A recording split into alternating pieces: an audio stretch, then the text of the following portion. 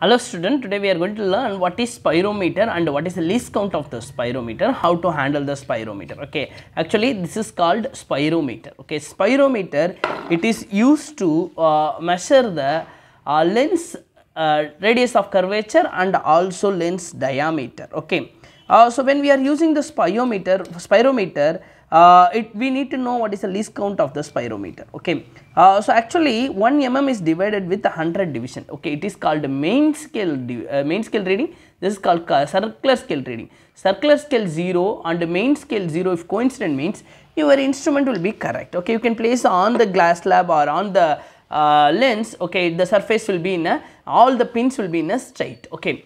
Now I will be teaching what is the least count of the spirometer. Okay, if you are doing one complete rotation, it started from 0. Okay, again the 0 is comes with the reading, means 1 millimeter it will get raised. Okay, the height of this pin, no, it will go 1 millimeter. Okay, so 1 millimeter it's going to be 100 division. Okay, so 100 division it's for the 1 millimeter. Okay, 1 millimeter. What is 1 division?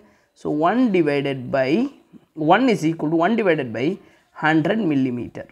Okay, so 0.01 millimeter. This is the least count of the spirometer. Okay, thank you for watching my channel. If you like my channel, please subscribe.